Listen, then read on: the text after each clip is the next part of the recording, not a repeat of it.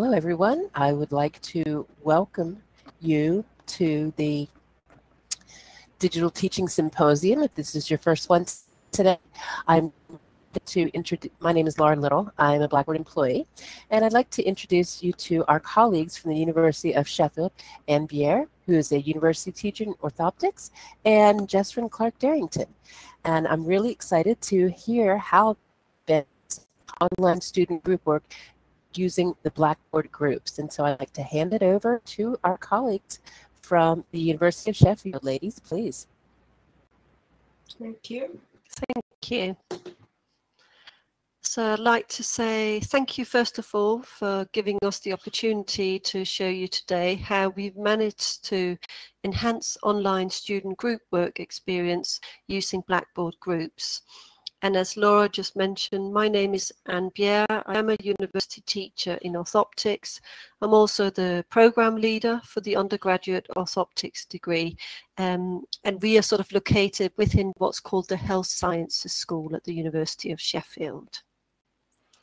Thanks, Anne. And I'm Jesrin Clark-Darrington. So I'm the learning technologist and I work across the Health Sciences School, which includes orthoptics. So what we aim to show you today is how we moved from face-to-face group work to online group work using Blackboard groups. And the reason why we moved on to using Blackboard groups was due to COVID. So we wanted to sort of show you how that actually worked and how successful it was, and how it also improved student engagement and actually enhanced the students' learning experience.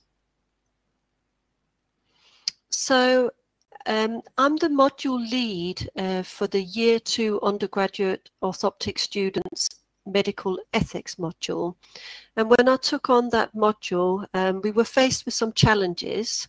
The students used to have to do a face-to-face group work activity, which involved that they had to look at a clinical scenario that caused an ethical dilemma. And what our challenge was that the groups didn't actually work that well and not all the students contributed. So we needed to really address that.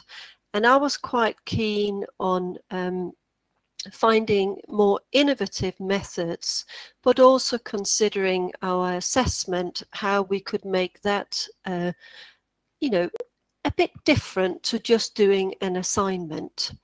And at the same time, I was quite keen on considering the students' employability skills. How could we improve that by enhancing their digital literacy skills? So my thought was that perhaps we could use technology to improve the group work experience. To do that, I sought help from the learning technologist, and we decided for the group work, we wanted the students to create a Google site. And at the same time, we also looked at the assessment for this module, and we wanted to change it from an individual 1,500-word assignment on a clinical scenario that posed an ethical dilemma for a group assessment where the group had to develop a Google site for this ethical dilemma. So we set up Google sites for each group, and Jesrin will talk more about that a little bit later on. But at the same time, we also created a main course Google site, which included learning and teaching resources. It was also a way for them to access their lectures, and it also had information about the assessment and the group work expectations. We decided it was important to give an introductory lecture on how to create and design Google sites, because we were aware that students may not have never actually had to create a Google website before. What we also wanted was to ensure that the student participated in the group work and really contributed. So we created a progress form, which was the Google form, where the students, after each group work session, we asked them to log what they had done. So basically they had to say who participated, what had they done in the session, and what were their action plans before the next session. Okay, so in terms of the group work, what we did prior to COVID is that we had an initial group work session, and that was led by the module lead, which was Ambier, and then I was also present. And we did this in a face-to-face context where we'd give them the introduction to the module, the assessment, and then I would go through with them on how to develop a Google site. And the reason we chose Google is because the university has access to the whole suite of Google, so it was all part of the students' accounts and everything. And then what we did for the remaining group work sessions is we had a room that was booked for the students, and then they could either choose to attend that room face-to-face and continue with their group work, or we gave them the option to use another preferred method, which might have been an online method, or they could obviously meet face-to-face elsewhere. And then obviously the COVID pandemic happened and we all went into lockdown. So this is the point where we decided to move the whole thing online. So what we did is we ran the initial introductory session online using Blackboard Collaborate. So we did the same thing, giving them the introduction to the module and the assessment and how to use Google Sites. But what we also did is I set groups up within the Blackboard course, so we could split all the student groups up, and then we gave them access to a whole array of Blackboard tools within each group. And one of these tools being that they could have their own Collaborate room. So this was the idea, was that then they could use their own room to sort of facilitate their own group work at times that suited them. And it also enabled me to create a group assignment, so that it meant that only one member of each group had to submit on behalf of everybody else. So this slide here just illustrates what the Blackboard group setup looks like, in case you've never seen one before. So this was an example of group one, and you'd see that they had the group members here at the top.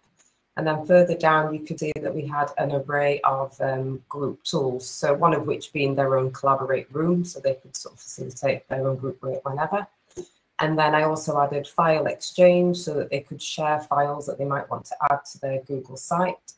I added a group discussion board so that they were able to facilitate asynchronous communication as well. The group tasks was to allow them to project manage their group work actually, and just sort of delegate or allocate tasks. And then I also added the email to make it easy for the groups to communicate in that way. And then you'll see further down at the bottom, there's a link there which took you to the groups as submission points so they could submit their Google site at the end. So for the ethics module, we used to do a 1,500 word assignment, but to change that, I researched the literature on how we could assess group work and also whether we should involve some peer assessment. And having read the literature, I basically decided it would be a good idea to involve peers in the assessment and give what we call a contribution score. So basically each member from the group had to give a score on their group members' contribution.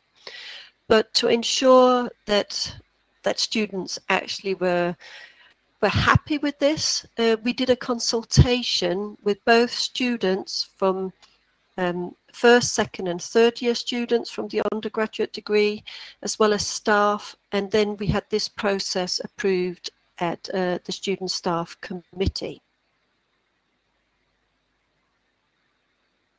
So just sort of for you to maybe understand the assessment criteria, we had what we call component one, where 2 members of academic staff would assess the content and the layout of the Google site, and this would count for 90% of the assessment.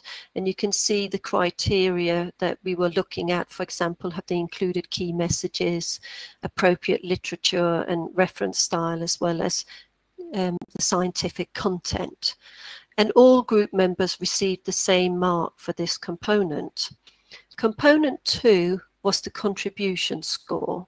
So we asked each member of the group to allocate a contribution score for the other members of the group, but they were not allowed to actually mark themselves.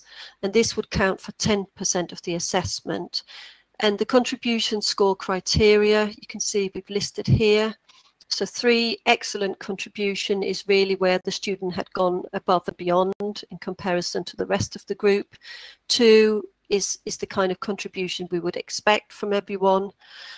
1 meant they did not engage as well as the rest of the group members, and 0 meant that they really hadn't even attended any group sessions, and a 0 also meant that the student would be given a fail.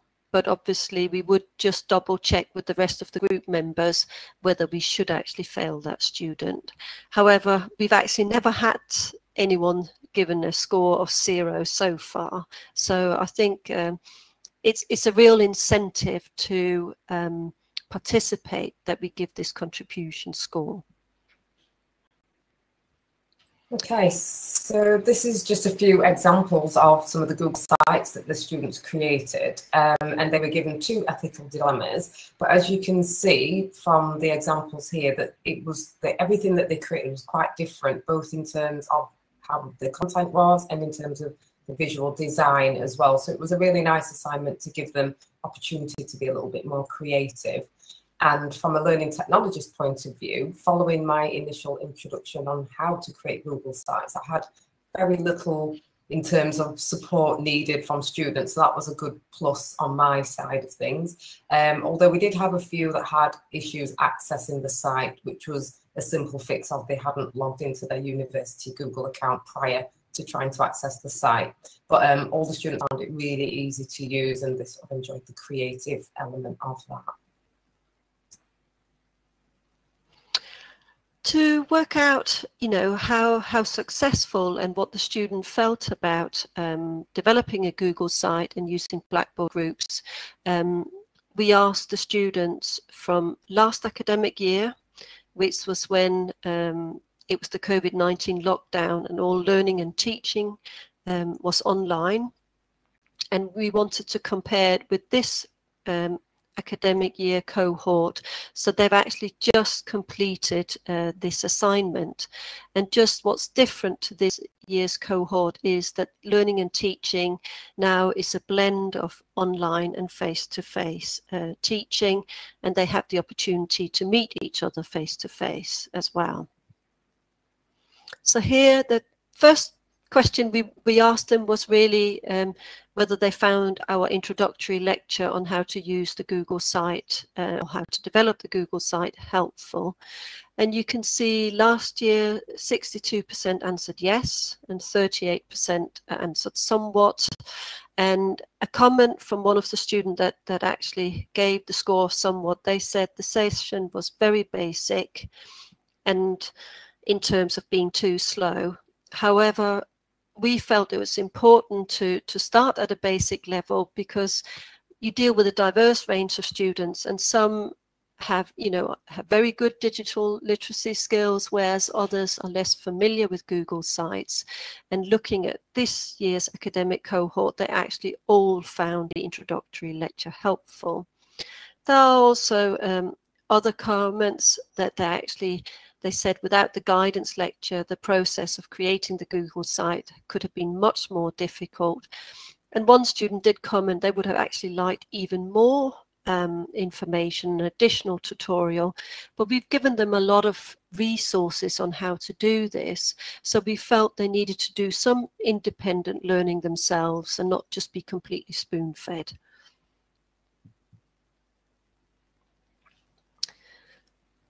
We were particularly interested in the usage of the Blackboard groups, and we want to find out if we'd given them sufficient instructions. And last year, 87% felt it was just right, although 13% said not enough, but they didn't comment why. And this year, they all felt that we actually provided sufficient instructions. And we also asked them if they found it easy to use the Blackboard groups. And the percentages are fairly similar between the 2-year cohorts. It has to be said, this academic year, I did receive an email from one group that they had problems once logging onto the Blackboard groups. So that might be why the percentage of 20% or the percentage is slightly higher for this academic year. We encourage the students to use Blackboard groups to facilitate all their group work sessions, but we didn't say it was a must. And you can see last academic year, none of the groups actually did use Blackboard groups for all the sessions, but 75% did use it for some of their group work sessions.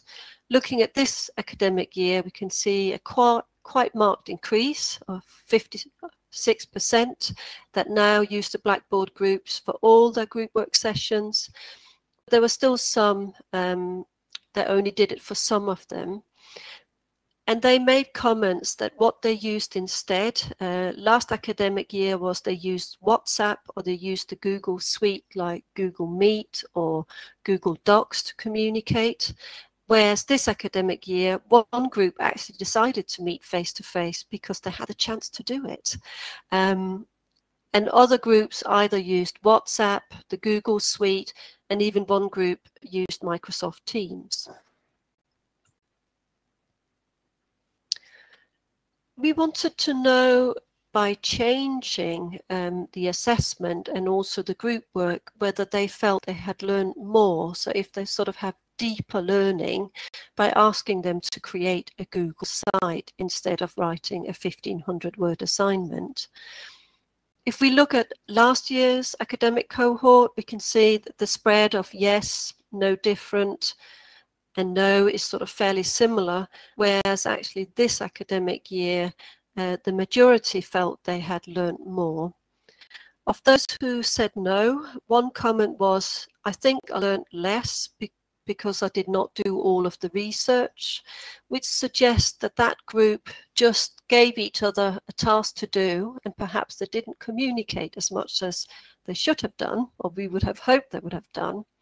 Whereas the more of the students who said yes, they said it provided good teamwork and how to work well with peers. And there were also quite a lot of comments about the fact that you can have a discussion and you can share, you know, your opinions, discuss opinions, approaches, help them consolidate their knowledge, and also it sort of maybe get them to think about other aspects they wouldn't have thought about otherwise.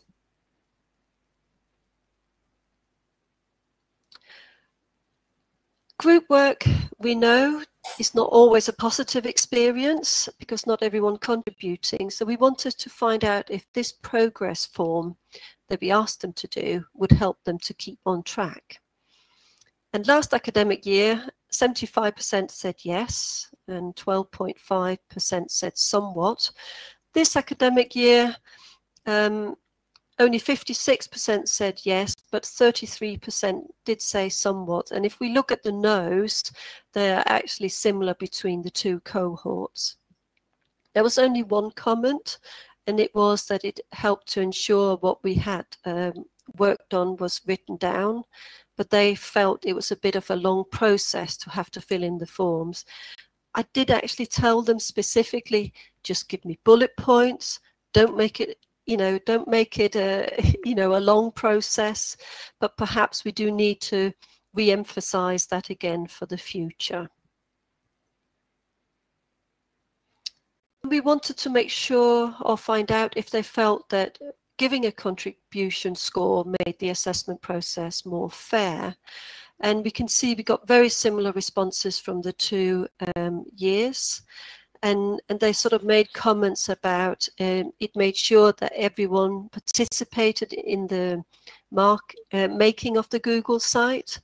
And there were several students that actually commented on, they felt that the contribution score was good, but that they would have liked a wider range of scores, perhaps to give a better spread out of marks between the group members. Just at the end of our survey, we just asked them if they had any additional comments. Last year's cohort didn't have any comments, but for this year, you can see 2 very positive comments we received, such as it was a nice creative approach rather than writing an assignment. It's a bit tricky as we cannot see each other face to face all the time, but overall it was interesting and enjoyable. And one student said the Google site was very easy to work with, gave us a different way of learning, presenting our ideas, and it meant that everyone in the group had a job to do and could contribute. So in summary, we felt that the student feedback was really positive, actually, and it gave us a sense that the group work had generally worked really well and that we had given them sufficient instruction and guidance in terms of what they needed to do for the assessment. I think one of the things that surprised me particularly was that in this particular academic year, the use of Blackboard groups had increased, which was quite surprising that there was only one group that chose to meet face-to-face, even though they could have. So it showed that it provided them with an effective way of meeting as a group. And the majority of students said that they found using Blackboard groups quite easy to use. And again, that they felt that using the Google site was a really nice way of presenting their ideas and their work and gave them an alternative way to for the assessment. And they found it really easy to use. And also, on the whole, they felt that the contribution score was a fair way to assess it, although they did suggest that bigger ranges might have been more useful.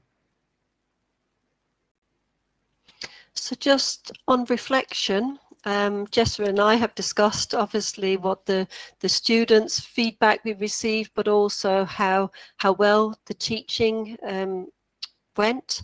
And on reflection, what went well? Well, the Google site and Blackboard groups has really proven to be effective online platforms for group work. And the development of the Google sites resulted in students reporting deeper learning. There was a good engagement, and they felt it was more enjoyable than just writing another assignment. It's definitely developed the digital literacy skills, which will also mean it's enhanced their employability skills. And we believe that that student and staff consultation was really important in order for the students to feel it was a fair process. And including the contribution score does allow for a range of marks within a group. And I should just mention, before we sort of asked them to just submit the Google site for us to assess, previously they had to do a presentation. And what we found was if they're asked to do a presentation, they're much more interested in if they can do the presentation well, rather than actually providing the scientific content. So asking them just to submit the Google site rather than presenting it, we've actually now found that they really enhanced the scientific content, which is what we are looking for in year 2. We have discussed, is there something we could do better? Well, we need to look at whether we need to widen the range of contribution scores. The students have only just recently submitted the Google site, so we are in the process of marking at the moment. So we are going to look at, if we were to give a wider range, would we also get a wider range of marks within a group, and would that seem more fair? So that is to be discussed. We do feel that the lectures as well as the group work actually work really well online. So we are going to continue doing that. But we can still give the students the option of meeting face-to-face if they wish to do so. Then I think it's time for questions, and I think we've got about 10 minutes for question time. And I know there's lots in the chat, so Laura might have to help us a little bit, because we've been focusing on just obviously presenting. So I don't know, Laura, if you want to direct us to maybe some themes. Yeah, got a couple of really good questions. let's see, how did you decide on the percentage of contribution score? Okay. I looked at the literature, what had been given in the past, and originally we did talk about whether we should give it a 20%, but because this was quite a new approach, we decided to be a little bit conservative. So in terms of student not feeling it, being unfair. And that's why we also went through that student staff consultation process. So we did actually discuss it, whether we should increase it. But having discussed it with the students, and we really believe the student voice is important, there was a general agreement, let's be a little bit conservative and just give it the 10%. And it's certainly, at this moment in time, we've not had complaints about that. Good, great. Did you find that the contribution scores were inflated? The questionnaire says that he finds many students have a tendency to give peers perfect across the board when doing the peer assessments. Well, that's where the sort of training, where the introductory lecture plays a really important role. So in the introductory lecture, as well as talking about how to design the Google site, we also had a discussion about the assessment, that we would look at the scores they gave. And we also said, if everyone give each other 3, we know this is not right. And then we would go back to the group and discuss it. So we haven't actually found that it was inflated, possibly because we discussed it with them beforehand. So, and also I have had where students wanted to give a score of 1. They would actually contact me in advance, when should I give a score of 1? So by doing those sort of progress forms, we have found if there were any problems, they were addressed before they actually had to submit. So I have guided those who've been a little bit confused about giving the score. But this academic year, we didn't actually have any questions regarding that. And actually, there was a question on the group progress forms. What did you include on those? On the progress forms, let's just I'm wondering, Jesrine, if you could even find a progress form. I can try. If we could stop sharing before I. Yeah, that would be lovely. And while you're looking, another question was on the frequency. Was it just once the term, or did you have multiple group projects in the term? We just, for this module, we only had this particular group activity. Okay. So this particular year cohort also have a different group activity, but that's a formative assessment where they have to do a face-to-face group presentation. Okay. So this is the only summative group assessment we have for this year cohort. That makes sense. Now, you may not be able to answer that, but would you recommend the group platform for a peer review writing workshop? Do you think that would work well? Yes. Okay. Yeah, I think it would be worth trying. I think what's to be said about the Blackboard groups, they just found it so easy to do. That's great to hear. And we've actually, for next week, our first year students are going to trial the Blackboard groups for a completely different module, but again that will be purely formative. Right. So Jesrine has kindly put up the ethics progress form. Jesrine, it's quite small for me, so you might have to just read out what question asking we walk asked. us through that. Yeah, thank you. So in terms of the progress form, we asked them to select which group they were part of. And we had 7 groups for this particular cohort.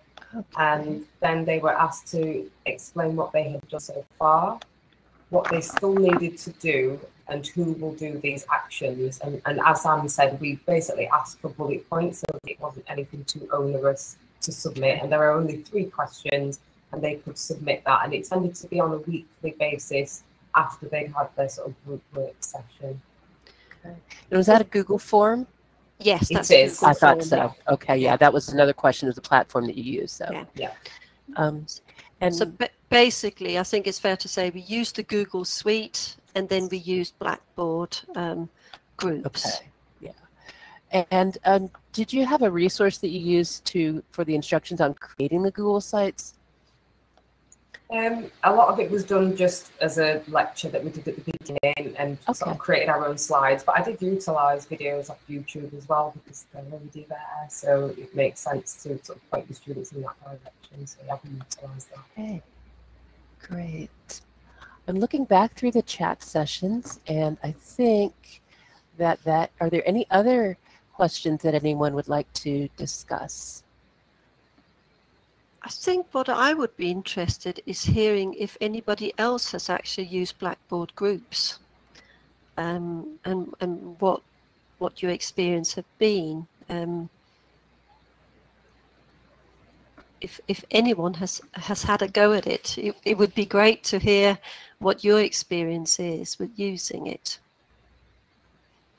I think from our sort of experience with all what we've done, you should always give a sort of introductory training lecture, or training is really important.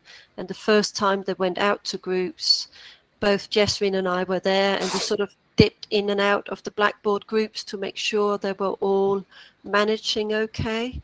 So I think if it's something that anyone is interested in using, you do need to do that facilitation and training.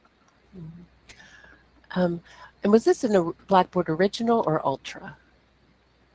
I think it's original with the Ultra Experience, I think is the correct terminology that we're using. So we're sort of on the older platform, but it's got that Ultra skin on it, if you like. Okay.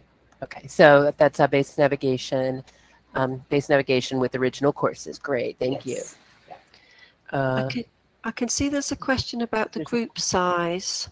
Yes. So the orthoptic students are a relatively small cohort of students that are around 40. So we found each group had approximately 6 students, 6 to 7 students within each group. But in actual fact, if you are using Blackboard groups, there's no reason why you couldn't do it for 100 students, but you're just going to have more groups. And obviously you might need, in terms of the assessment, you might want, at the moment we are just 2 members of staff that are assessing these groups, but I can't see there should be a problem with not doing it for a bigger cohort of students. And there's a question was, do we need Blackboard Collaborate to use groups? And no, if you have another solution, then you can do a very similar thing with Teams or Zoom or whatever your virtual classroom provider of choice is.